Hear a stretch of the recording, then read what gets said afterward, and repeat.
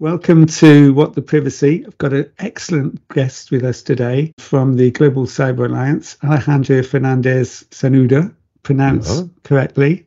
Very good. He's the Director of Engagement for the GCA, Global Cyber Alliance, and also main focus is the Internet Integrity Program. He's based in Brussels, obviously Spanish. He's got a great accent. I went on to Alejandro's LinkedIn profile. If you want to read about a fantastic profile, if you want to write a profile about yourself, look at his profile. It is fantastic. I thought mine was quite flavoursome, but yours is brilliant. Talking about the ingredients in life and your approach to work. I really enjoyed that. Anyway, we digress. Hi, Alejandro. You had a good week? Yes, a tiring week, very intensive and very good. So I'm happy that it's coming to an end, honestly. But it's been a very nice week. We've had some nice stuff. Me. Yeah, no, it's great. And it's a good way of finishing it because it's been actually last week and this week. It's been very interesting because we've been rewriting the way we tell our story. And it's a difficult exercise, but it's also beautiful. And we could do some tests last week in Madrid and this week in Brussels and also through an online webinar. And it's exhausting, but I think the results are good. So it's very interesting. Good food for thought. Can you just give some background to what the Global Cyber Alliance does, which we're part of? Yeah, the Global Cyber Alliance is a non-profit. That's what I like about it. We don't sell anything. We build things together with our partners, and we focus on something that is becoming a central social problem, which is systemic cyber risk. That is the risk that we all have by just connecting to the internet. It's risk because we are being attacked as users. We need to protect ourselves. And it's risk because the infrastructures are not working the way they should. Yeah? They were not designed for this. So you can see the flaws. And those flaws allow for lots of issues and lots of problems, as we all know. Yeah. So the Global Cyber Alliance plays a very active role there. We mobilize communities, we mobilize partners, we make people work. And that's what I like about it. And we focus on two blocks. One of them is the end users. That's the Capacity and Resilience Program. That's where we build cybersecurity toolkits. They have components and resources from our partners, also from ourselves, and they are free for the end users. Yeah. So by those, we empower them. We empower the end users to protect themselves. And the other side of the house, which is my side of the house, is the Internet Integrity Program. There we focus on the infrastructures. And what we want to do there, we want to mobilize those infrastructures. We want them to identify the problems and to make them work together to fix them. And it's difficult. It requires a lot of thinking. It's exhausting, but I really like it. I'm enjoying it a lot. Just to put some context for the challenge, I was looking up some statistics on the individuals. 5.3 billion people use the internet, and they reckon by 2025, there'll be 66% of the population will be using the internet. I think it'll go up to 6.54 billion. And if you think about the challenge, we did a post yesterday on the number of compromised credentials up until the first day of spring. And the trend is of compromised credentials is up by 103%. So we reckon on our current run rate, we will get over 2 billion additional publicly available compromised credentials. So, but on the flip side, if you think about it, the challenge gets even bigger for all of us trying to make the alliance or the global community safer. The positive or negative, there's 2.7 billion people with no internet access. And I sometimes think, I wish I was one of those 2.7 billion people, because it's safer to be off net than on net. Don't you think? I don't know. I've been working on the internet for a long time.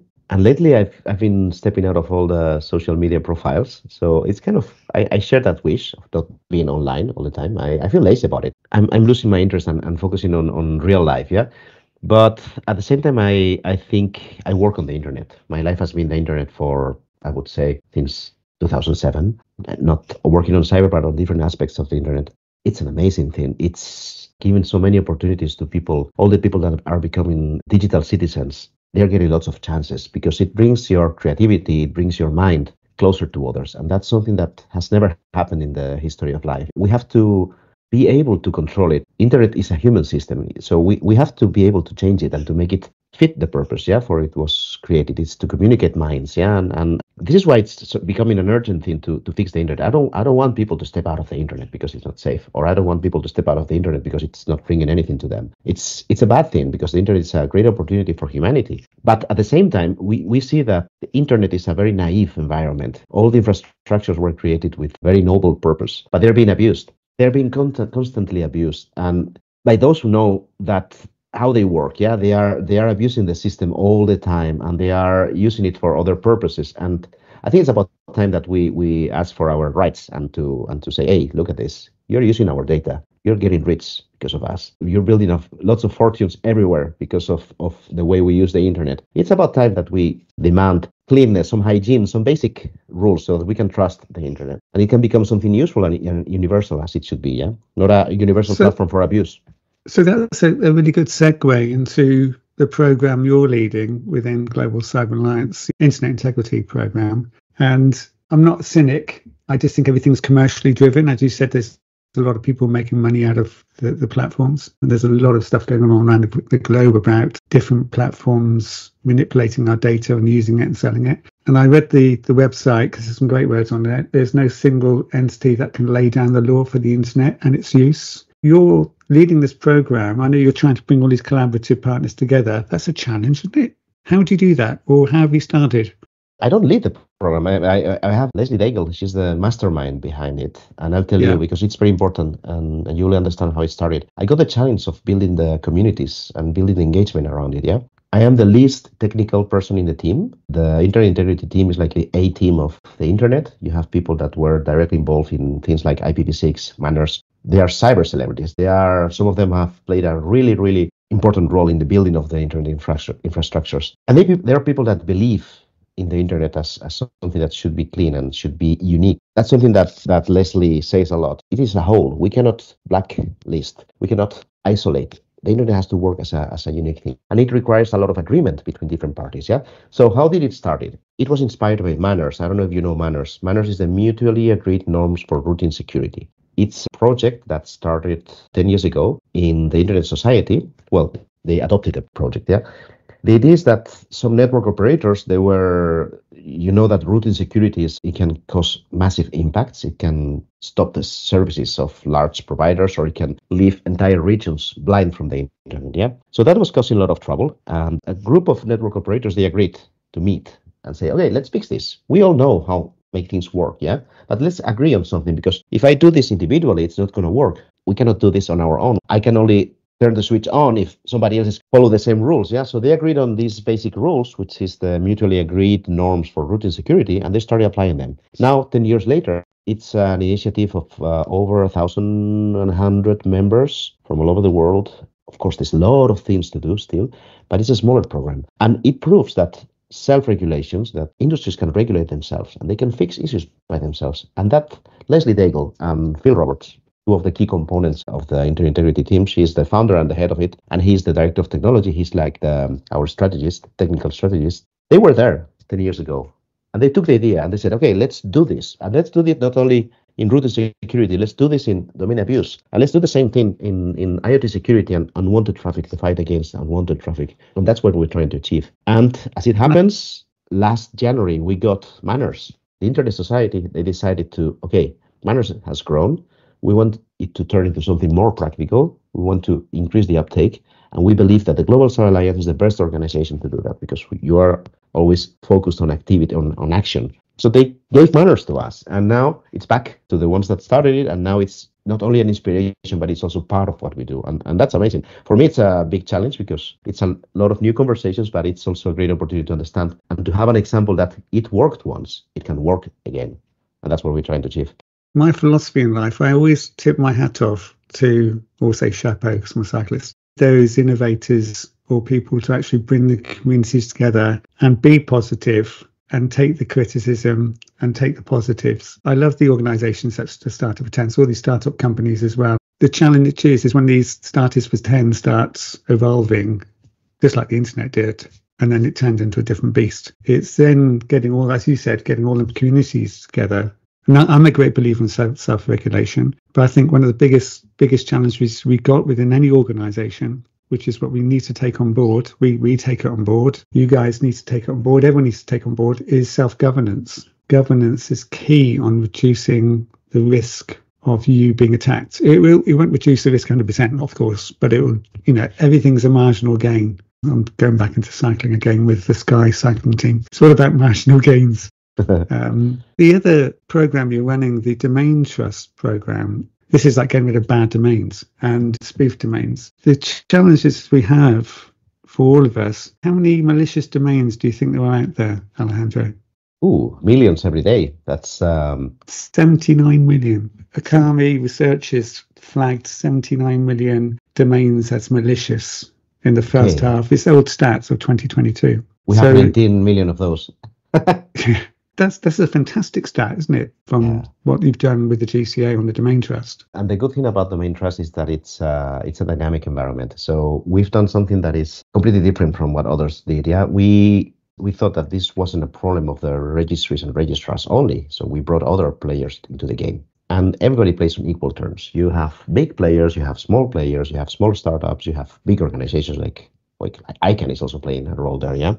So you have everybody there, and people are sharing things they want to share with others. So it's not a data feed. They are sharing the things that the others will see. They are sharing that in their name, and they are sharing that for the others to do things, and who the others are, and what they're doing with the stuff, yeah? So it's a different thing. It's like, hey, look at this. We have a problem. Let's all fix it. And that dynamic is different from other efforts. And that's what makes us unique. Yeah. And that's something that we collaborate with other efforts that are fighting against domain abuse. We are not the only ones that are doing this. There's the DNS Abuse Institute, ICANN, there are different groups, also the European TLDs, ECO, and also the DNS Research Federation. That's the FAB4 we call us. So we all collaborate. But the role of the GCA in that environment is precisely to take the conversation outside of the natural environment, to make it cross-country, to make it cross-industry, and to play a role that is more focused on the suspected domains than on the actually confirmed domains that are criminal or bad. So we have a mix of those, but the mix, the cocktail that we're building together, everybody brings some ingredients. So the nature of domain trust evolves. And for the moment, we have a lot of suspected domains, which play a very interesting game because they create like a early, how do you call it? Oh, alerta temprana. My God, early adopters. Early alerts, yeah. So you know where problem could come, and that brings an extra value, and that creates special dynamics, yeah. And those dynamics, that the challenge is to how to modulate them, how to identify common trends, how to identify things that would mobilize all these people, yeah, even if they belong to different industries. That's the good thing about it, and the challenge at once, yeah. So domain trust, it's also one project inside of the Internet Integrity Program, and the idea is to replicate what happened in manners, but taking it to the domain abuse level, which is also a massive problem with many faces. My Spanish is so good that translation is early notifications, but I might be cheating because I've just seen someone put it on the chat. Yeah, that's good. That's a good one. Yeah, early notifications. Going back to the Internet Integrity Program, you must have some building blocks. How are you approaching it? What's the guiding principles behind it? So the guiding principle is identifying big problems that require more than one type of an actor, yeah, and building some data around it, and then using the data as evidence, as objective evidence to push for action. That's what we're doing, yeah. Agreed action, It's not action that we are defining. We don't do recommendations. We don't show the way. It's the community that builds that way, yeah. That's a very important thing to notice. We are not wiser than anybody. We just facilitate. Once we started doing that, we realized, and that was Phil Roberts. He said, hey, look at that. We have a bit of the three building blocks of the internet: the names, the numbers, and the roots. The internet works like that. It's names, numbers, and roots, and plus humans, yeah. But and data, yeah. But the way that data reaches the humans is through names, numbers, and roots. Names is the domain names. Numbers is the IP addresses, and roots are the roots, yeah. The BGP protocol and the way packages travel across the world, yeah. So we have one project for each one of those. Names is the domain trust. We are focusing on domain abuse there. We had a project that was initially designed for IoT security, which is 8. Now we are trying to rethink that one and see that, okay, yeah, we are collecting a lot of information about IoT security, but most of the information we're collecting is about unwanted traffic and about bad hosting and about how some IPs are permanently causing trouble in the internet. So that goes to the IP space, to the numbers. And then the third one is the roots, yeah, the one manners that we just got, yeah. So we have a bit the names, a bit in the numbers, and a bit in the rules. There are nuances. We are also working on open source initiatives. We are working on creating our own honeypot technology and fine-tune it. So we have more than that, yeah. But the three building blocks of the internet, we haven't covered, and we are building communities around them, and that's pretty cool. And that's a realization we had after we started the work, not before. So there was no fixed plan. The plan was to fix issues. It is a long ball game, isn't it? What you're trying to achieve. One of the challenges we have with our customers, because our guiding principles are staying within the rules and regulations. So whatever federal law in the States or GDPR UK or Europe, you mentioned the word IP address, and IP address is personal information now, isn't it? So it falls under GDPR. How would you stay within the rules? We are a global organization. We always follow the stringest legislation, yeah? So for GDPR, we have a GDPR committee. You can access IP information if you do research in our projects, for which you need you need to agree on the conditions. And one of the conditions is that you don't share that information. You can do research. So you investigate and you do your findings and you produce reports. This one, very good one by the Max Planck Institute that was presented. We don't do any naming and shaming. We don't want our data to be used to name and shame. We want it, and we don't sell the data. Our data is not being consumed. You can exploit it, you can analyze it, and you can build a paper, you can build some research, but you cannot say, okay, here's the list of bad IPs. You don't do that. It's outside of the scope. No. So this is the way we deal with that. It's a tool for investigation and to highlight the importance of this project. Our philosophy is similar. You shouldn't name and shame. I see companies out there using the sales strategy of FUD, fear, uncertainty, and doubt. To me, with my background, I always think it's about reduction of risk. It's about problem management. We've got an issue. We've got to revisit an issue. How do you resolve it? Because if you strip out the emotion of resolving a problem, you can then go through your diagnosis and then just say, you have to do this, X, Y, Z. When I do business or anything, if anyone upsets me, I wear my heart on my sleeve. When I used to be a SOC director and a big issue, a bank would go down, my first thing I used to think, and this is the way I approach what we're doing here, is don't unhappy me. So I'm happy. I don't want you to unhappy me, even though the world's just collapsed. And that way you can strip out the unhappiness and then resolve the issue. And that's why by downgrading the actual challenge to a natural problem, making sure everyone's calm, then you can do your analysis. I think what doesn't help our industry is the media hype, the doom and gloom approach. It's again, right, let's look at the facts, let's do your diagnosis, what's the issue, how do we resolve it? Let's not panic and let's move forward in a structured way with all the partners knowing what they're doing. So I'm full on with that approach. I come from a security environment, a physical security environment, and physical security and risk management happens when shit. It's a consequence of some shit happening, So you have to admit that nothing you design can be perfect, There's always going to be an accident. There's always going to be something that goes wrong, and those are the learning opportunities, and that's how you build a better system. And this is what we want to do with we want to show that there's a problem. The infrastructures are causing problem, and it's everybody's business. It's everybody's business. You cannot look away. You have a piece of responsibility. So let's all have cool head and let's do something about it. If you don't want to do it, okay, you don't need to do it right now, but some others will do it, and then you won't be part of the agenda. We believe in self-regulation. We believe in the industry, and those who know should inspire the regulators. Should show them a way. Yes, we agreed on that. Before the European Union comes and regulates routing security, here we have manners. It's a reference. It exists already. It can be improved, of course, but we have started the way. And you have to be very humble. Sometimes you have to not only leave the panic away, but also leave your personal interest away and see the whole picture, because the internet is not something that depends on individuals. It's everybody's business. It's a shared responsibility, and you cannot fix the internet by moving one piece. It has to be everybody's. I think we have to accept the way the internet works at the moment. I know everyone's trying to break the cycle of what's been going on. I think the biggest challenge is quality assurance and red teaming. There's so many CVEs out there, critical vulnerabilities or patches and so on. I think we just have to live with it. You can't fix it, or can you fix it? I'm hoping that the newer companies that come on board with more technology actually start doing security by design rather than getting excited about the business transformation element and the sales element. And I think that's slowly happening. But when you've got some of the major players that we all know and work with ourselves, another thing we've also got to do you shouldn't give respect to the cyber criminals, but you've got to give a respect to their knowledge and skill sets from being one or two steps ahead of you. So that's even a bigger challenge we have. Going back to the Global Cyber Alliance and the how you get involved with it from an organization point of view. So if I was a new company and I wanted to get involved, what do I need to do? First, you need to understand what we do and see if you fit there. Yeah. See if you want to fit there, because we don't want passive partners, we want active partners. So this is, at least in the Internet Integrity program, is very important.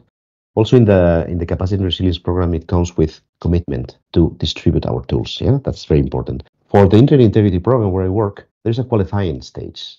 So we have to understand what you do, and you have to understand what you do. And we have to see that you fit and you see, it's a mutual agreement, yeah, but we don't want people that just sit there and do nothing, yeah. We want people that get involved, that support us in different ways, yeah. So we call it the action plan, yeah. We are drafting action plans for every new partner. That's something new, but for some others, we kind of know after the first calls, but now we want to do it more systematically, and that's important, because after all, once we review our partnerships every year, and then we stop and say, hey, what have we achieved? Are we happy with what we have achieved? Yes, no? Then should we move forward? Should we not move forward?